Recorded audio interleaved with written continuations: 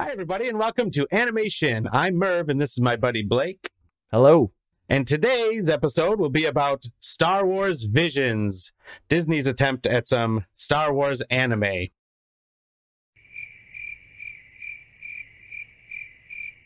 That's all. Nice.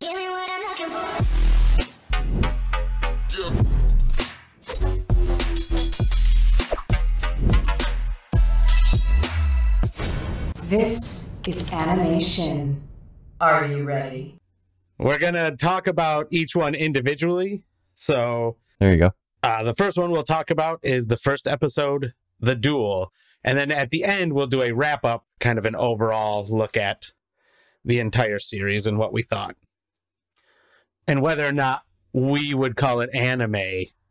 Ooh, is it anime or is it something else?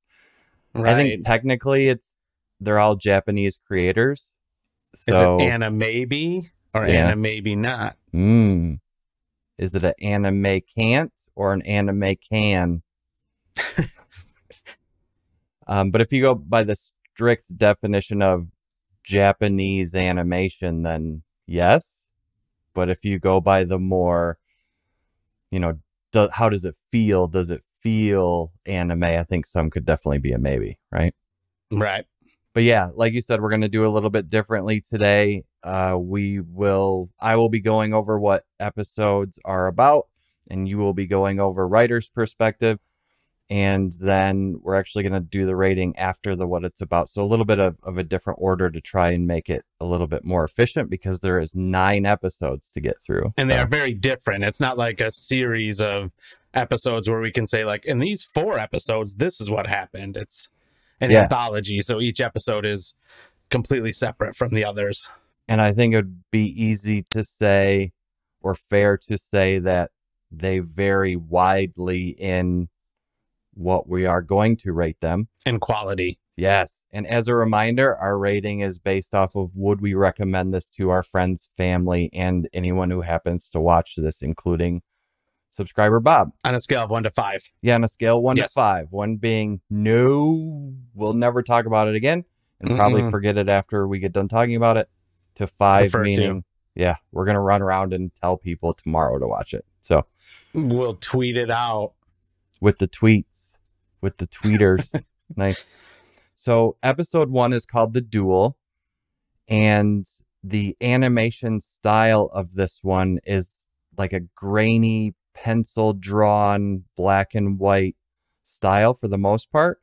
There are touches of color here and there, like buttons on droids, door switches, lightsabers, that type of thing have color.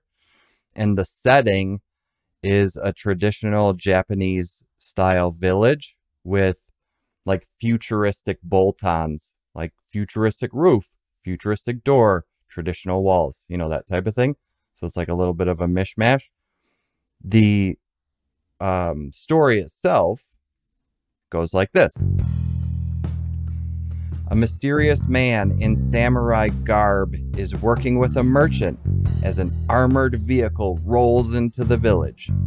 The vehicle stops, and a group wearing random pieces of stormtrooper armor here and there file out, firing blasters into the air.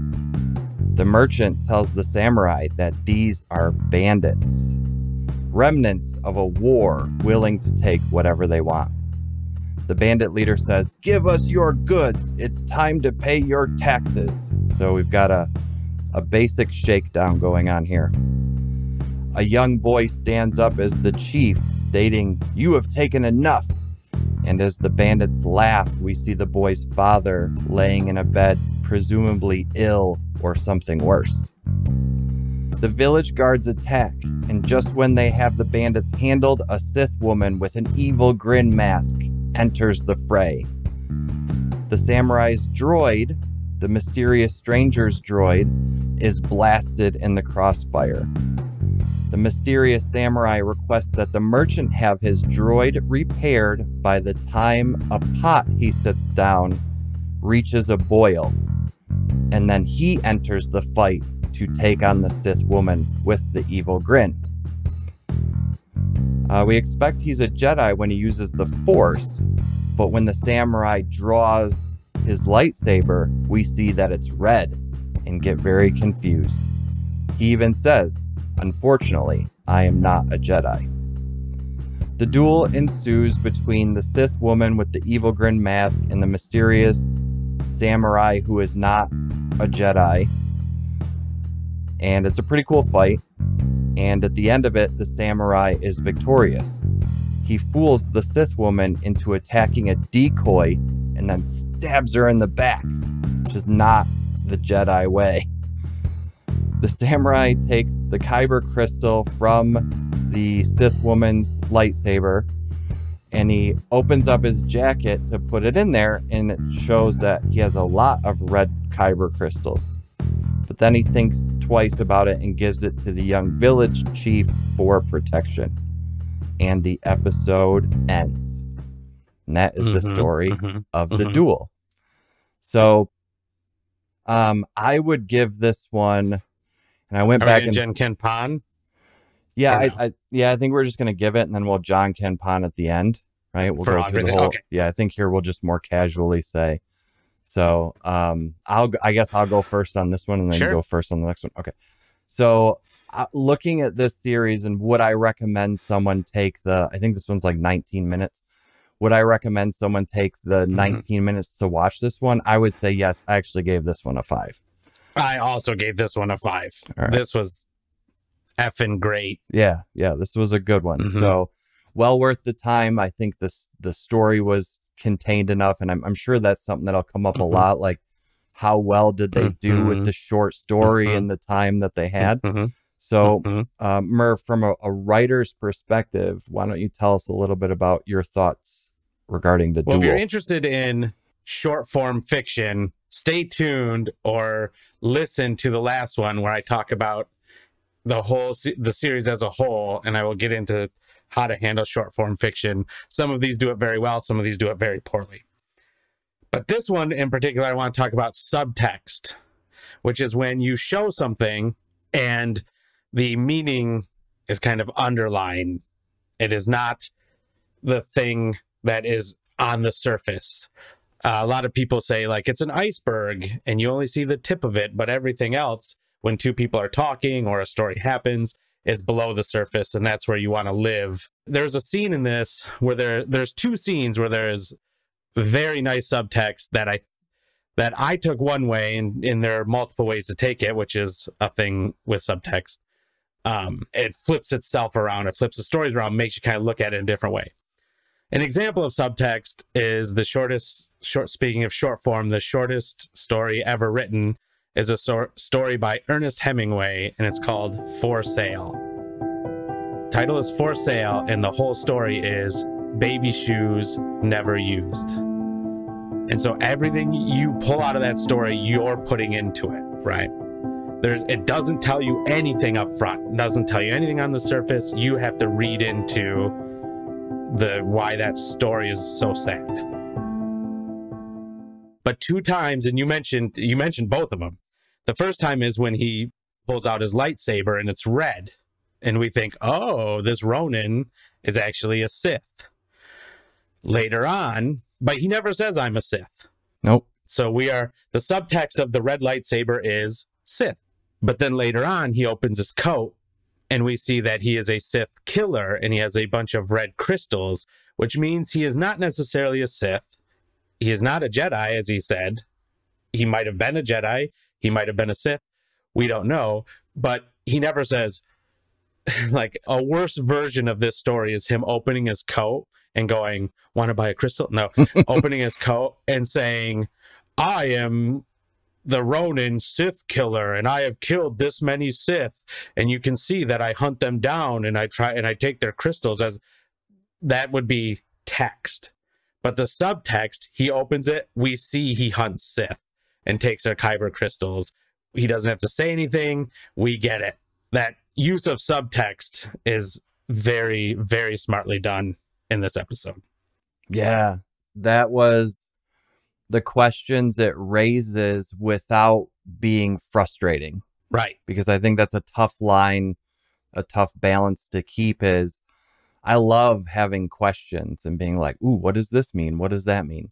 but I also don't want it to the point where I'm frustrated that it's not giving me enough. And I felt like this balanced that real well. Very simple story, very straightforward. And I would say the story wasn't even the best part because the animation was so cool. The music throughout, I think, in most of these was very good, but the music in this one was, there were two of them I thought that had excellent music, and this was one of them. I would mostly, so getting into the things that we didn't like, I really only have one thing. I really enjoy the black and white with splashes of color. I am lucky enough to have a very large, not very large, a pretty large TV. I have a 65-inch TV. In your mansion? Yeah, in my mansion. And I love the pencil. I wish it was a little clearer at points. And there were parts where it was kind of muddled looking. There's a part of this that I like that I'll include in my favorite things, but the only diss I had is there were parts of the pencil drawn animation where it just kind of looked like a blob of pencil strokes to me. That is literally the only diss I have. What about you? I have none. I really like this. Like beginning to end, I really love the style because it's interesting and it allows, it's not super clean and it's not trying to be realistic. And this is one of those things where it's not very many media can have that style. Mediums couldn't do it either. They could not. I'm sensing a pencil drawing of a ghost. Us going into our favorite things about this coming up in 3, 2, 1. What are some of your favorite things about this one? Well, the stuff I already said, obviously. The subtext, it handled short form very well. Stay tuned to the end if you want to know more about that. I said the music and the art style already I really liked, but the other thing is the action I thought was really fun to watch. It was well choreographed. So I'm going to start with the other end of my diss. So the pencil sketching was a little mixed for me. However, although there were moments that were muddled to me, there's also parts where it looked real. Like, especially I noticed this with the merchant that he was talking to. Did you ever see the Lord of the Rings from the 70s, the cartoon one? Yeah. Leonard Nimoy, yeah. His own people began to despise the wretched creature, to call him Gollum. How it was like drawn over real people acting. And so that creates this kind of fluid movement that is tough to do in just regular animation without doing it that way. And actually, there's 2 episodes in this series that do this, where there's moments where I'm like, that totally looks like it was drawn over a real person. They use mocap a lot now, right? Yeah. And I don't know if that was the case for this or not, but especially at the beginning with that merchant, there were some parts where it looked like a real, I don't know what that alien is called, but it looked like a real whatever that was, drawn over with pencil. They did an excellent job in parts. I'll throw out one other one that I've got. I like the mix of the Japanese style with Star Wars. I thought they did a really good job with that. I thought that was super cool. This was one of the better ones, I feel like, that did that. Yes. Some of them went too far one way or the other for me. Yeah, some felt like an anime. We'll get into it, but some felt like an anime that has a Star Wars sticker on top of it, right? Yeah. I have like the lightsaber Japanese fan that the Sith has. That was sweet. Yeah, it's like literally a paper fan with lightsabers all the way around it. A parasol, right? Yeah, and it's like, that was very creative. And the R2 unit with the grass hat was super cool too. That was sweet. So I thought those were a couple good examples of kind of the Eastern style, the Japanese style mixed with Star Wars lore. Another like I have is the ticking time bomb. This is a good way to raise tension. Alfred Hitchcock gave an example of 2 people talking and they're at a table just talking, and it's kind of a tense scene because they're having a negotiation. But the minute he cuts to a time bomb under the table and it's ticking down, suddenly the negotiation becomes more tense, because if they get it done in time, they don't blow up a lot of good stories have some sort of time bomb in it, some sort of time element. We need to get here by this time or this happens. And he did that at kind of a reverse time bomb with the tea kettle. Like as soon as this tea kettle, and so we're watching and we're like, what's going to happen when the tea kettle goes off? Right. I also have that on my list, but it's less eloquently put. I have the reason the pot needed to be boiled is my note about that. So I also have the fight is very cool. Obviously, it needs to be. It's called the Duel. However, there tends to be a couple of different feelings regarding the Force and Star Wars. There's the folks who tend to like the Force more unleashed, and there are the folks who tend to like the Force more reserved. Like me being able to just get the lightsaber to my hand is a really big deal versus, you know, me stopping a blaster bolt and shooting it back at, like, I prefer the Force unleashed. And I felt that in this, the Force was pretty unleashed. And my last one is that the village guard, and I don't know if this means anything or what, but the village guard is made up of traditionally evil Star Wars characters. There's even a sand person and an Empire droid that are part of like the guard guarding this village, technically on like the good side of this. That stood out to me a lot, and I thought that was very cool that it wasn't, you know, a bunch of R2 units and I don't know, whatever the good Ewoks. Yeah, exactly. Perfect. I wasn't a bunch of Ewoks. There was at least one Ewok. I'm a big Ewok fan, and I'm not ashamed to admit that. Yeah, I think anyone who says that they're not is a liar, or they're lying to themselves. Right. But yeah, all bad characters, like the dinosaur looking face one, and like I said, the Imperial droid and sand people, like straight up but the good guys. So I thought that was pretty sweet. I have one more. This also did a good job with using representations. So the chief represented the whole village, so we didn't have to keep cutting from one village person to another village person. We have the chief right there. And then they used an unmasked stormtrooper to kind of represent the whole guard, the whole bad guy guard. So we didn't have to like see 700 stormtroopers, which we did, but there was also the one that talked, and if he's defeated, we know they're all defeated.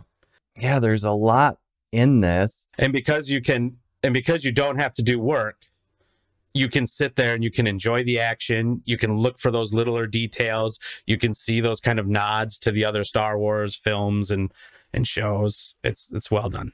And think about what the answers to the questions are, like who is the guy? What? Yeah. Let's I'm glad we both like that one. Let's move on to a different one. Let's move on to episode 2, Tatooine Rhapsody.